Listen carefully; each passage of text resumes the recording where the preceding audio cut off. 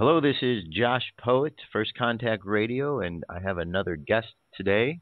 This is Tricia McCannon. You've heard her here before on First Contact Radio and other stations and networks across the world.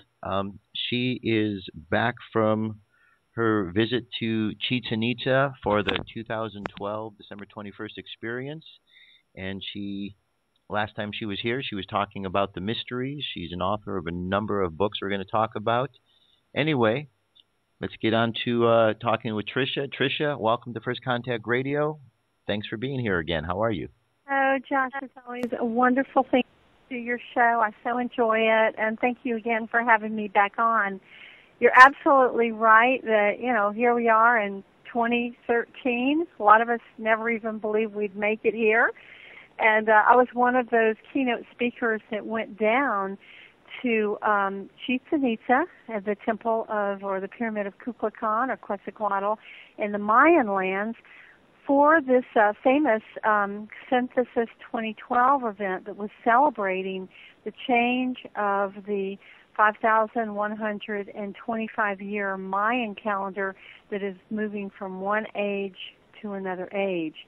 So I was down there really all before Christmas. I literally flew back to Atlanta where I live on Christmas Eve night. So it was quite an experience.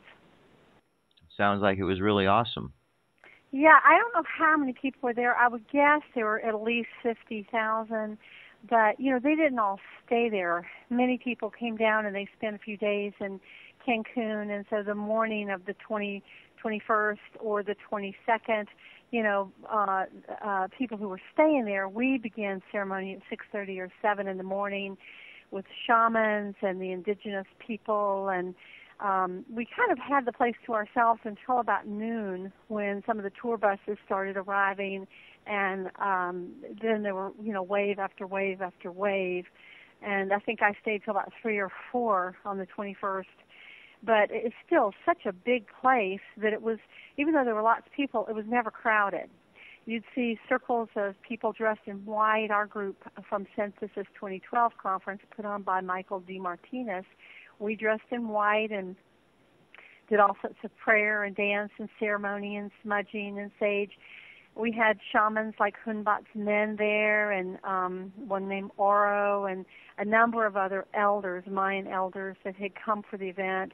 But there were also amazing musicians and dancers that had come from around the world, speakers like myself. I think Nikki Scully was there. She's written some books on Egypt, and Hunbat's men spoke, as I said.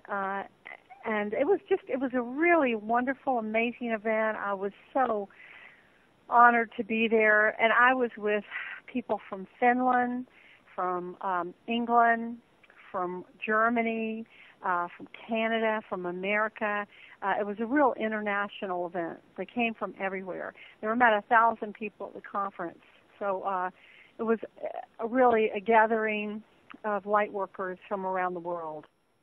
Awesome. What was really neat about the experience from my perspective was being able to see that.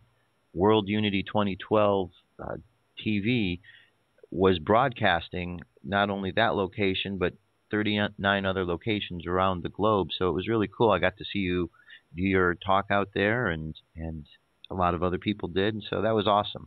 Well, I love that. And I want to say also my friend J.J. Hurtak, who wrote The Keys of Enoch, he had a conference going on in Cancun with his Future Paradigms Institute. Alan Steinfeld, who's a wonderful friend of mine in New York who has New Realities TV. He was there. Deborah Moldav from the World Peace Prayer Society, who is the liaison with the UN. She was there. And, of course, Desiree, J.J. Hurtak's wife. So, and I think there were about 6 people that recorded a video of the 6 of us each speaking about what was going on. And I have no idea if that's up on YouTube, but hopefully it makes it. Awesome. So here's the big question then I want to ask you. December 21st came and went. There was multiple versions of what was going to happen on that day. One of them was the Hollywood version, And a lot of people believed the Hollywood version, and when the world wasn't destroyed, a lot of those people just figured it was a big hoax and that was the end of it.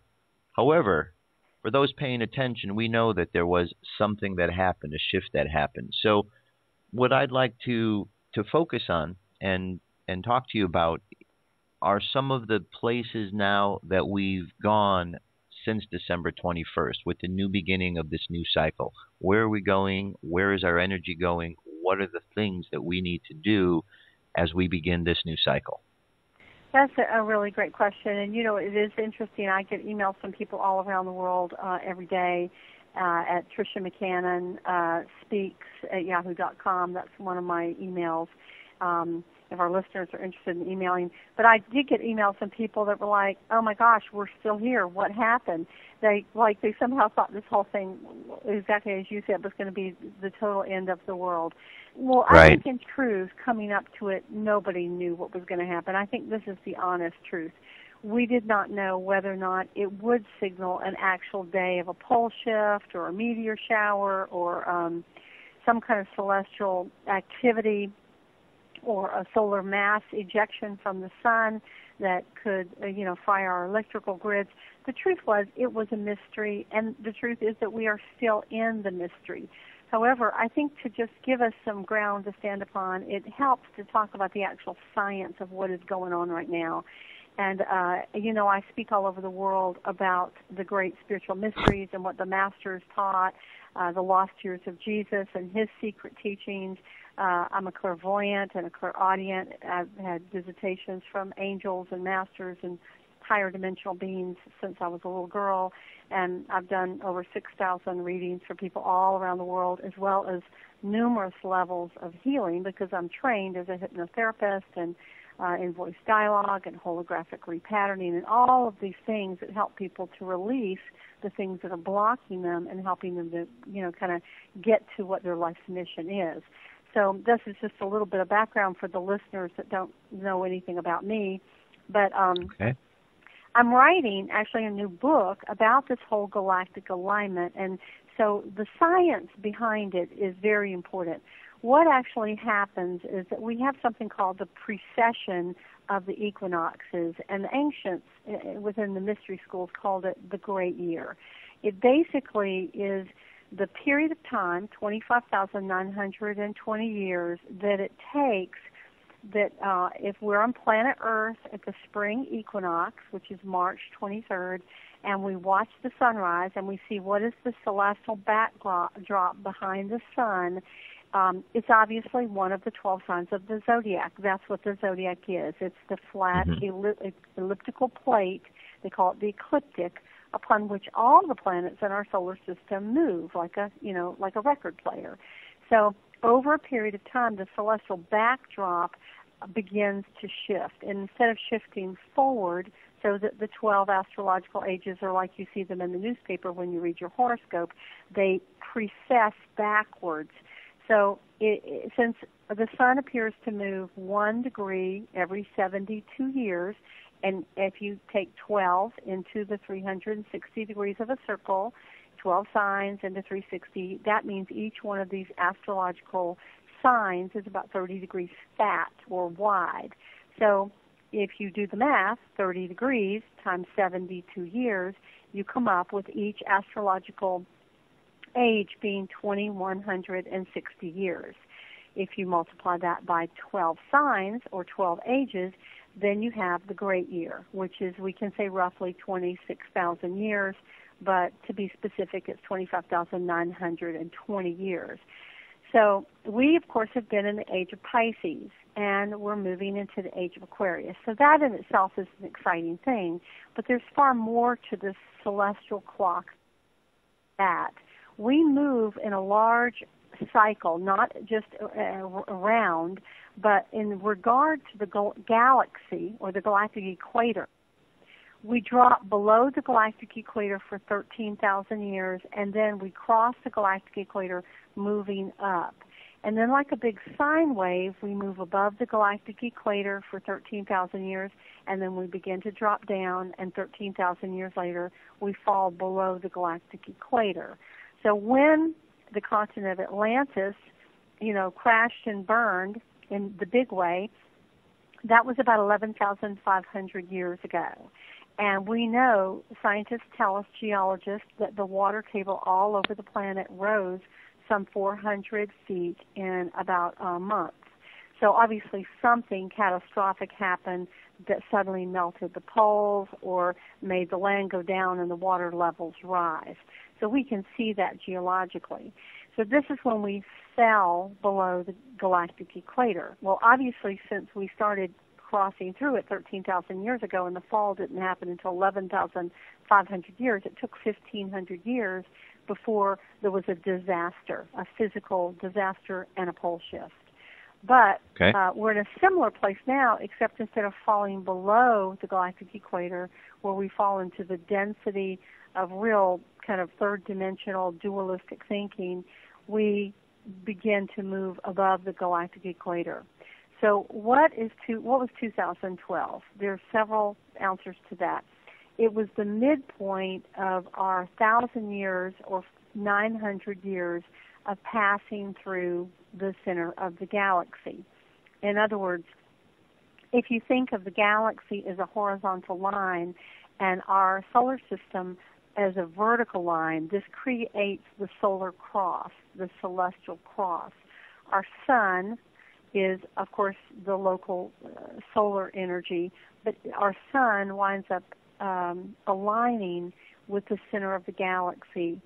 And the center of the galaxy is connected with basically, like, let us say, the great central sun. We can think of it as a great galactic computer in the sky. So this galactic sun sends down new energetic codes to the center of our galaxy. Our galaxy sends it out to our sun and any other solar systems that happen to be crossing the galactic equator.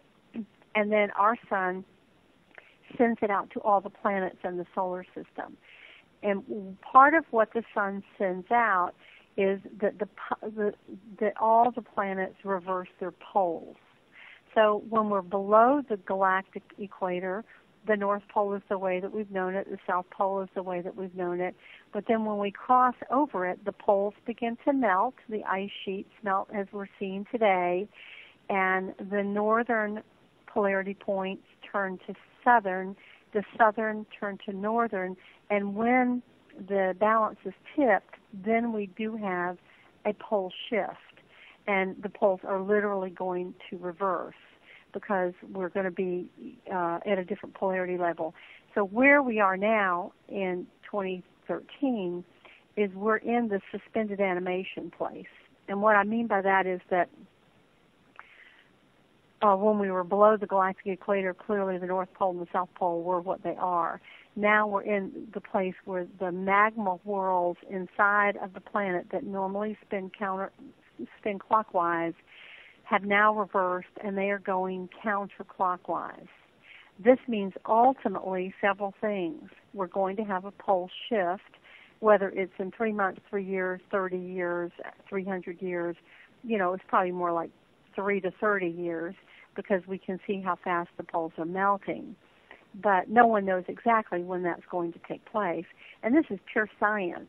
There was a whole wonderful show on Nova about this, 10 years ago. And then they yanked it, I guess, because they didn't want to alarm people. But this is just, without any esoteric anything, this is the pure science behind it. Now, when the planet, since the internal magma normally spins clockwise and our planet spins clockwise, the question becomes, when our magma begins to spin counterclockwise, what is that going to do to our planet? Well, ultimately, I think what it will do is it'll stop us, and then we're going to begin to reverse and spin counterclockwise. Now, historically, when you go back and study the mysteries, and so many of these records, of course, got destroyed with the Library of Alexandria that had 700,000 books and scrolls, and of course the Muslims and the Christians both burned that incredible repository of knowledge. But there still are records that talk about the fact that there is a time when the sun rises in the west and sets in the east, and a time when the sun rises in the east and sets in the west. So how do we know this? If you go back to ancient Egypt, at the very last, there's the Old Kingdom, the Middle Kingdom, the New Kingdom, and then the last of the kings of Egypt, or pharaohs, were the Ptolemaic kings, and these were the kings of the pharaohs that came from Greece. If you remember Philip of Macedonia that had Alexander the Great, and Alexander, if you ever saw that movie, Alexander turns to his friend Ptolemy, one of his generals, and says, when this is all over, what country do you want, Ptolemy? And Ptolemy says, I want Egypt. So he says, okay. So after Alexander died and Persia and the other spoils of war were divided up by his generals, Ptolemy got Egypt. So the last of the kings of Egypt were Ptolemaic, and Cleopatra, for example, was the very last one. So the second of the Ptolemies, which I think was Ptolemy Philadelphus, and this is probably about 270, 290 BC, he asked the high priest Manetho at the temple of Heliopolis. Helio is the sun, polis means city. That's a Greek name, Heliopolis. The Egyptians called it the city of On, which is mentioned in the Bible. He asked this high priest to go and get the king's list of how old Egypt actually was. And Manetho brought back these very careful records that said that ancient Egypt went back some 36,000 years. For 12,000 years, the gods ruled. For 18,000 years, the demigods ruled, half immortals and half mortals. And that the humans got to rule from about 3114 BC on, which is when the Mayans say that last age that just ended first began. So this is when we think Egyptian history started. We sort of have conveniently discarded the gods and the demigods, and we only pick up with recording the humans. But during that period of 36,000 years, according to the records, the poles had reversed 4 times, and that the sun had risen in the west, set in the east, and then risen in the east and set in the west. So, of course, it's hard to know exactly when it happened, but we understand that shortly before the fall of Atlantis, this pole reversal did take place, and the sun shifted position. So, this is not something we're not going to survive. We've obviously survived it many times in the past, but we don't know exactly how it's going to play out. Is it only a magnetic pole shift? Does none of the land move? So, that might be much easier. For example, we now know that the magnetic north has moved 9 degrees towards Siberia.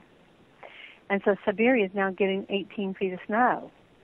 That means that places like Atlanta are going to be more temperate. They're going to be hotter, and this is exactly what we've seen. We've had milder winters, and we've had warmer summers. But this is only a 9-degree shift, and we're probably going to have a much more severe shift before it's all over. But hopefully it'll move in these sort of incremental stages, and that'll be a whole lot less catastrophic for everybody, don't you think? I think so, yes, absolutely. We don't want it to flip all of a sudden. So the science behind this is that as these poles have been shifting, as you notice the last 20 years, we've had a lot of beach whales, beach dolphins, the migration patterns of birds have changed. All this is because every creature down here has magnets, tiny magnets in their brain.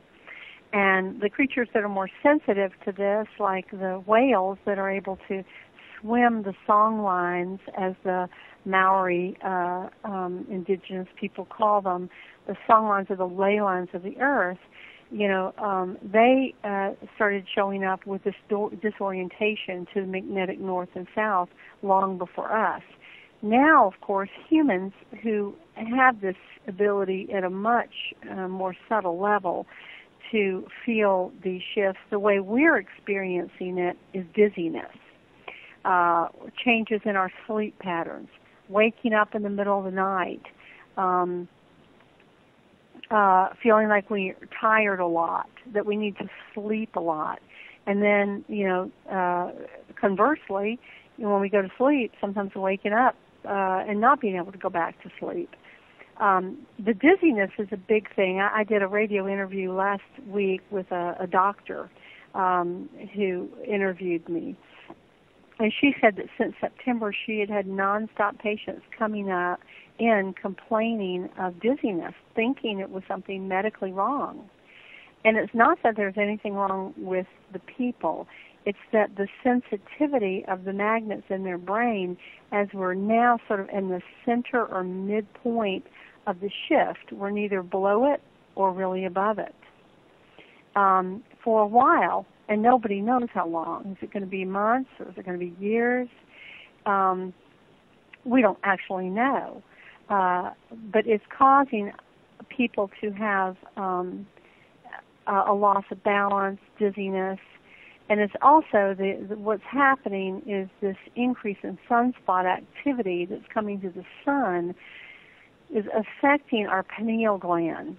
The pineal gland, as you know, sits at the center of the brain, and it regulates our melatonin or sleep hormones, our serotonin or happiness hormones, and our DMT.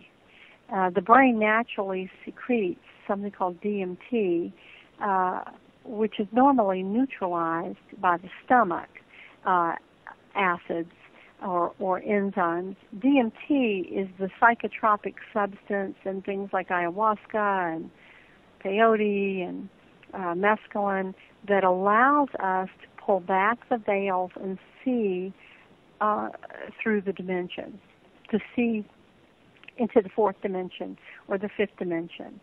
So by having our DMT levels increased, what it means is that this very rare window of opportunity, whether it lasts a few months or longer, is an opportunity to have very powerful meditations, to make contact with the spiritual worlds, to take time to go inside, to do healing work, to tune into who you really, really are as a soul, which is something that I see all the time in my readings where I'm able to go into these higher states of consciousness and track the origin of the soul from the highest angelic levels, and also to discover in the beauty of who that soul is, how the soul has been wounded over the course of time. Because most of us just in this lifetime can speak to the fact that, we've had wounding, whether it was through dysfunctional families or relationships or whatever, or traumas. Well, imagine multiplying whatever trauma you've had in this lifetime by many, many, many lifetimes, some of which, of course, are not healed. So a lot of the healing work that I do with people at a personal level has to do with doing readings for them, whether on the phone or in person, about who they are at the highest angelic level, what their journey has been to time, what the gifts and abilities are they've acquired, the lessons that they've learned, the themes that they've been dealing with, and where they might be stuck or blocked along the way. And then the healing work I do has to do with helping them to get unstuck. So this period of time is a perfect window for people to go in and heal these old issues that have been percolating in their subconscious and creating problems for them in their lives. It's just kind of a perfect time for that.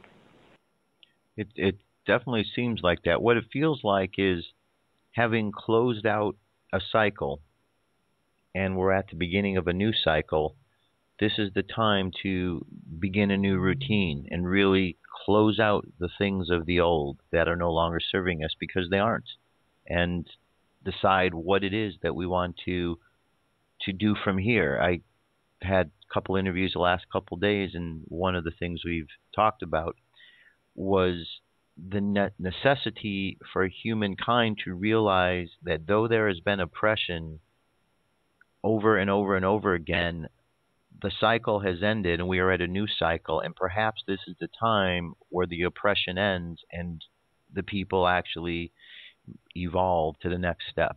And that's what I feel is important. I think that's totally true. I think at a personal level, it's an opportunity for us to complete karma and to graduate from Earth School. The reason that the ancients called it a great year was because they believed that many times souls came in and they wound up having the whole 26,000-year cycle to basically come in, have their experiences, and become enlightened. And if you cleaned up your act, got into the heart, and really were living truthfully in integrity and through higher spiritual law, you had an opportunity to graduate, if you will, from Earth School. And this is, of course, the whole concept of the fact that these stargates open and that we have the Mayans say a serpent rope descends to Earth. And from that serpent rope comes a being that they call Nine Winds. Now, that being was always associated with Quetzalcoatl or Kukulkan. You know, who was Quetzalcoatl or Kukulkan? Well, for them, it was kind of like their Christ teacher. And so many people believe that this is actually speaking of a prophecy of the return of the Christ, but at the same time, what is the serpent rope? That's a big mystery. And we think that it could be almost like these plasma energies that are coming down from the great central sun to our galactic center, to our sun, and that because we're all lined up, they can actually arrive on Earth like a stargate opening, and if you've cleaned up your act and truly are living in a place of the heart or Christ consciousness, you can consciously begin to step through those gates or step through that doorway.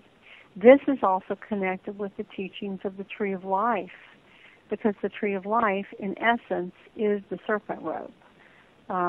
They call it in the Tree of Life the lightning path, through which spirit comes down from the worlds of spirit and energy into the worlds of matter. So it's a very unusual time for anybody to be alive on the planet, really a spectacular opportunity. And so, of course, it's not so good for linear thinking. It's not so great for,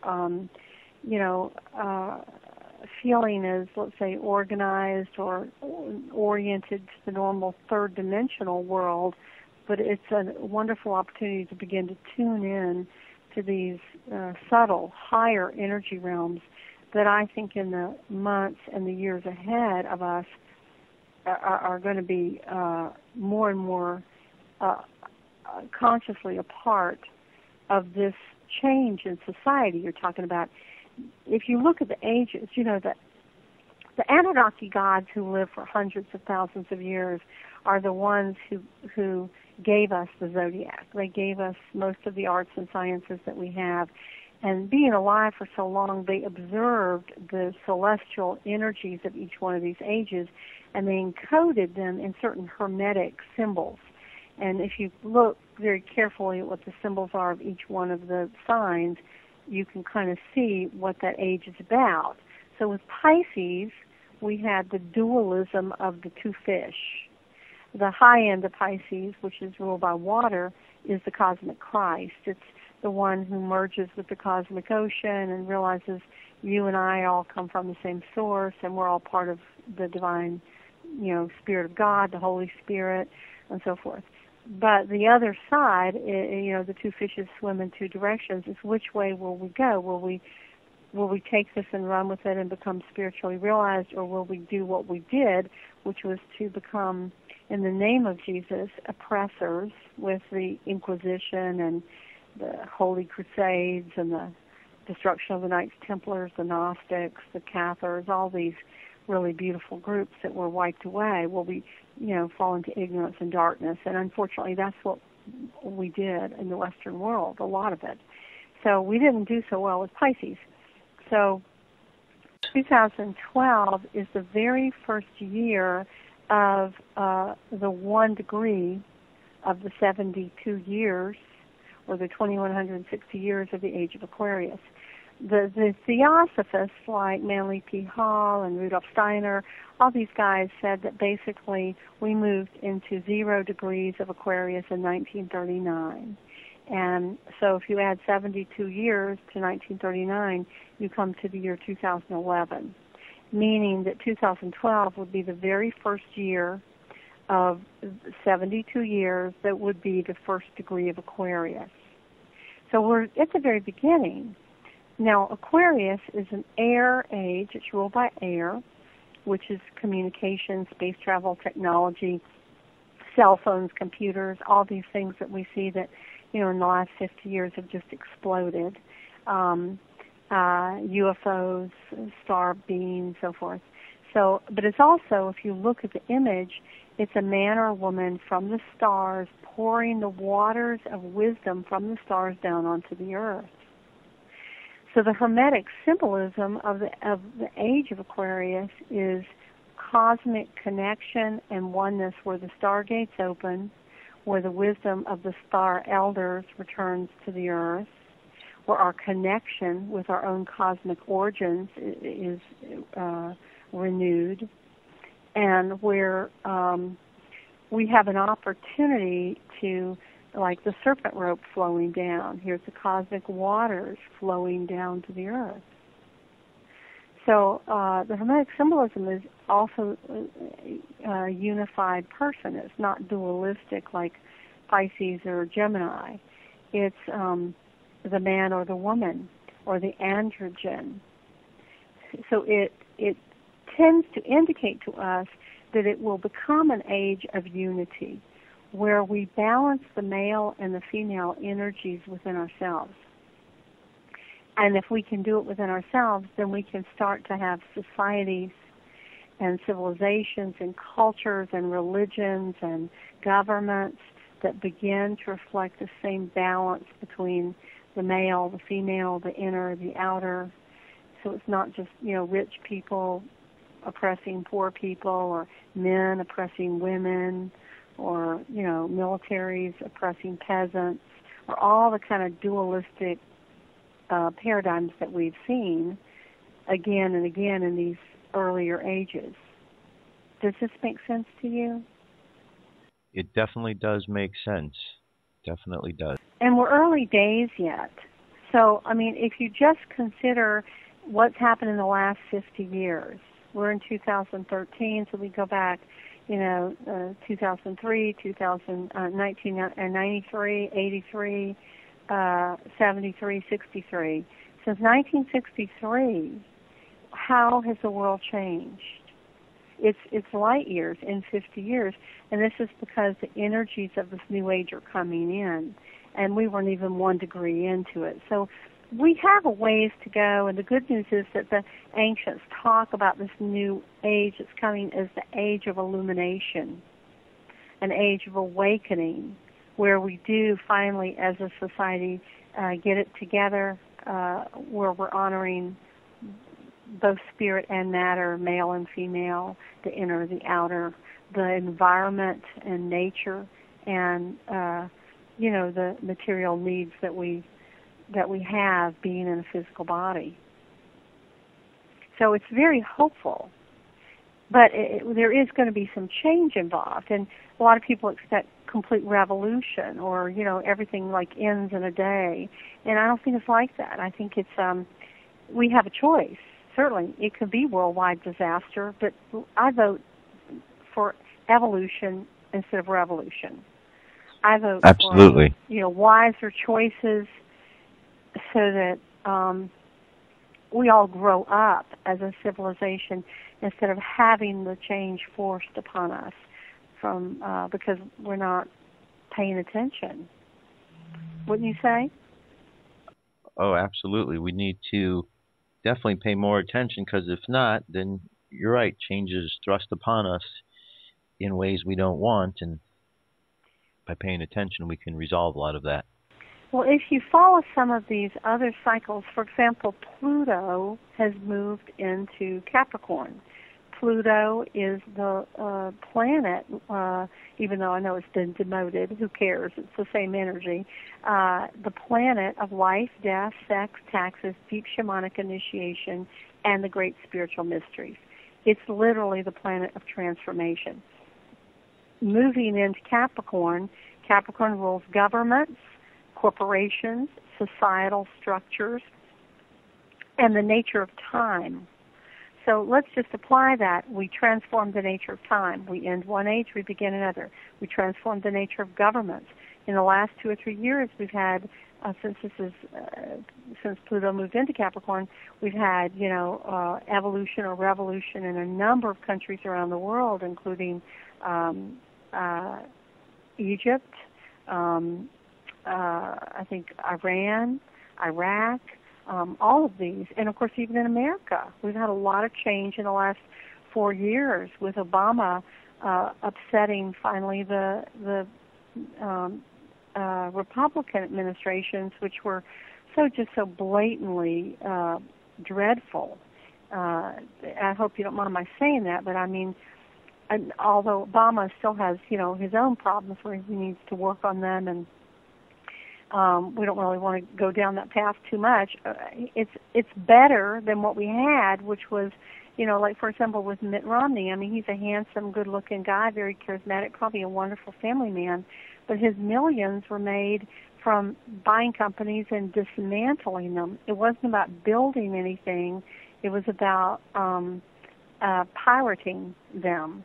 And, I mean, anybody who makes $120 million with just interest for a year is not really in touch with the common people that are struggling on a day-to-day basis to pay their mortgage payments and, just keep their heads above water and put food on the table. So despite the fact that he might be a fine individual as a person, all of these change of the old guard, and I think it will continue, but we have to remain vigilant. We can't be complacent about it. Right. And whether it's our own inner spiritual work, discovering who we are, healing our past, working together in communities, as they say, think globally, act locally.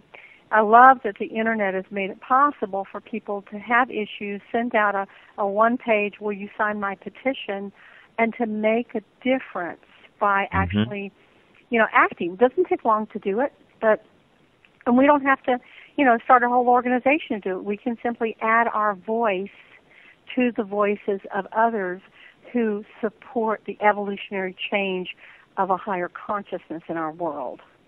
Absolutely. And, I have seen personally people over the last month change. I've seen people that were closed-minded be a bit more open-minded about subjects now and in many different areas. And it is encouraging to see that because it's a sign that people are waking up. Yeah, I think so too. I told you that I do a lot of healing work with people, and for any of our listeners who are interested, these soul readings are very profound because I think when the conscious mind hears, the soul knows who it is, but the conscious mind doesn't because we sort of have amnesia when we come down here. So when the conscious mind hears the knowledge that the soul actually has, it sets up a quickening, if you will. And it really helps a realignment of empowerment to take place. And then when you actually, I just had a client that was here for 3 days.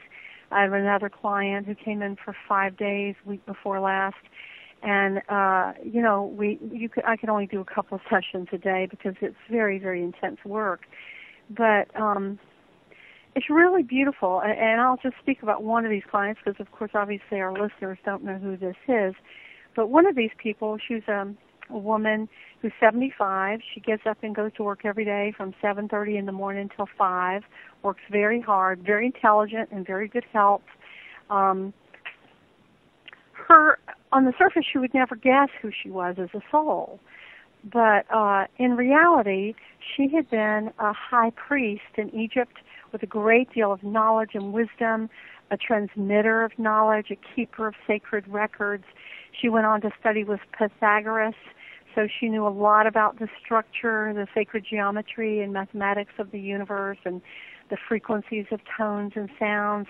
She became a healer in 500 and 800 AD as an herbalist and a druid, but of course she was taken out by the Roman Catholic Church and killed.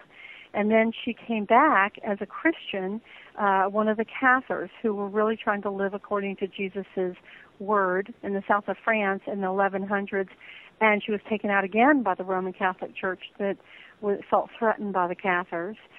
So then she thought, okay, I can't be a healer. I can't be, a Christian.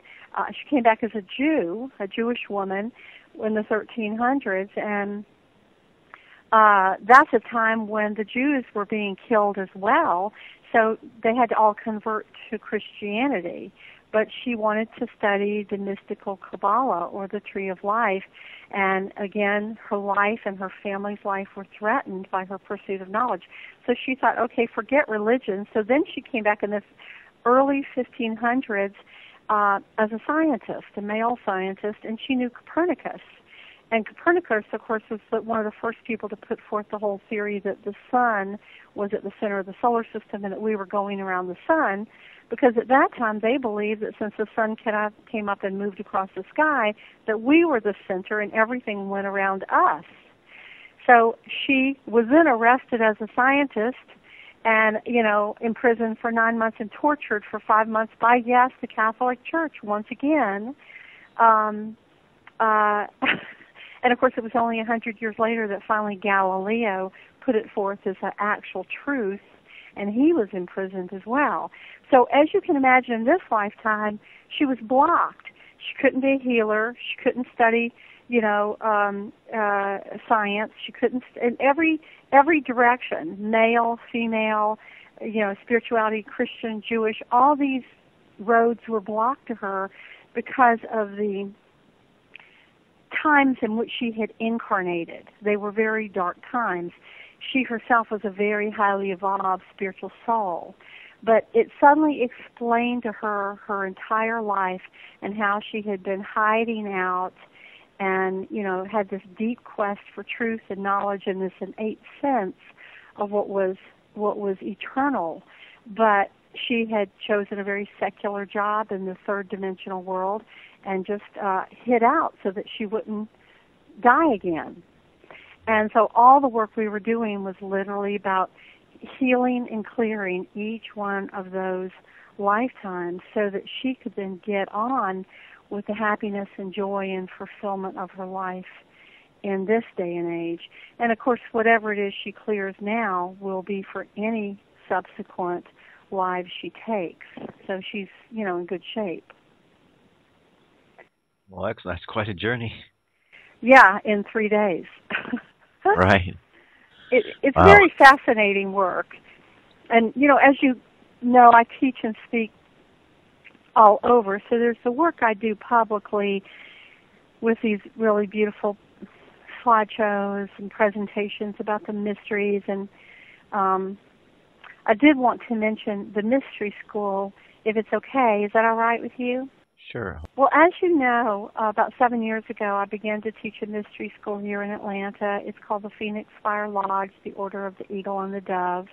And I've taught several rounds here in Atlanta. The first level is 12 classes, and we teach them roughly about a month or 6 weeks apart when they're here in Atlanta. But when I announced a couple of years ago that I was going to teach another round, and I'm about to send out an email in February in my newsletter that I'll be starting to teach a new round because the last students graduated in September of 2012. When I sent out this notice, all these people wrote me from, New Jersey to Vancouver to San Francisco to England, to Dubai. I got emails from all over. Do you have an online program? And I had to say at that time, no, I'm so sorry, I don't. But in the last 2 years, I've developed a really wonderful online program to teach about these spiritual mysteries. There are 12 of the classes, and they arrive as a PDF via email when people order them. And I think the shortest is 100 pages. Most of them are 150. And there's one that's about 180. But they have all sorts of beautiful images and paintings and knowledge and teaching and processes and spiritual exercises in them. And so they're not up on my website quite yet. I'm in the process of getting a new one done, but hopefully they will be in the next month or so. But people who are interested in listening to your show, if they're interested in ordering if they're interested in the mysteries and a further conversation, they can email me, and I'm happy to send them for free the Introduction to the Mysteries, which is about 65 pages long, and at the back, the last 10 pages kind of give you an overview of the courses. And then if there's something that you are interested in going forward with, then you can email me back, and, I'm happy to talk to you about it on the phone. But if you'd like, I'll give out that email so that people who are interested might be able to take a bigger look. Absolutely. My direct email is Tricia McCannon Speaks at yahoo.com. So that's Tricia McCannon, McCannon, and then the word speaks at yahoo.com. And just put in the subject line, would love the Introduction to the Mysteries. And then I'm happy to try to send it out to you, via email. Excellent. You've written a couple of books so far, one Dialogue with Angels, and the other one is about Jesus and his lost years. And you also have another book coming out. Do you want to talk briefly about your books, the ones you've written, and what's coming out? Yes, Dialogues with the Angels has just gone into its 4th printing, and we've added about 100 pages and about 30 illustrations. And, of course, that book opens with the divas and the angels and the masters and all these very powerful experiences with these spiritual beings that have been teaching me since I was a child. And that book continues to just be such a great heart book. Someone just called me yesterday that had gotten it the day before, and in one day she had just finished it, and she was like, I love this book. So it's a great book whether you're a beginner or you're an advanced student or you're someplace in between, and it's an easy read. But my second book, as you know, which took me about 3 years to write, is about the lost years and secret teachings of Jesus and how he is connected with these great spiritual masters and teachers. And that book has over 100 pages of appendixes and 1,200 footnotes and over 100 illustrations. And it's wonderful. Again, I get letters from people all around the world that say, I've always felt in my heart that these things are true, but I didn't have the evidence. Thank you so much for writing this book and for grounding it in the historical knowledge that has been lost to most of us. So both of those books you can see on my website, which is now in the book about Jesus, a lot of your information you were able to have access to Vatican records. Is that correct? Yes, I got access to some of the 570,000 documents hidden within the Vatican that no one's been allowed to see for over 100 years. And I also have secret books that have just come to light recently. For example, books that Joseph of Arimathea took with him in 37 A.D. over to Britain, and they were protected by the early Christian monks and later by the Abbey of Glastonbury. And one of those very large volumes of historical documents has been published in the last few years. So it was quite a journey, a 3-year initiatory journey to write it, because I wound up really delving into enormous amount of hidden history. It's very honoring to Jesus. There are people who tell me that they never even liked Jesus or understood him or anything, and they love him after reading the book. It's a profound book, and it's very grounded. And then this new book that I've just started writing, I actually have about 400 pages of it from an earlier draft, but I'm in the process of rewriting. It's really about these galactic changes, the changes inside of each one of us, the activation of our spiritual destiny, and really awakening to the heart of this new world age. That sounds awesome. Thank you so much. Thank you so much. I think there's a lot of ingredients to it, and I hope that will come out a little later because I do have a lot of the foundation done for it. I'm home a lot of the next month writing before I go into Asheville, I think in March, and then New York in March and April, and then San Francisco in April and May. so I start traveling again in the spring. And then this summer, I hope to be going to Dominher, Italy, and maybe this is all stuff we can talk about on our next interview. Sure, absolutely.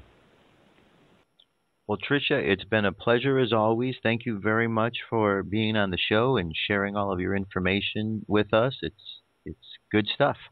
Thank you so much. I always love doing your show, Josh. You know, I know I didn't give you much of a chance to talk, and as knowledgeable as you are, that's a real shame. But I know we tried to squeeze a lot into an hour, so thank you so much for just letting me go on and on. Oh, sure. I talk all the time. You're the guest, so.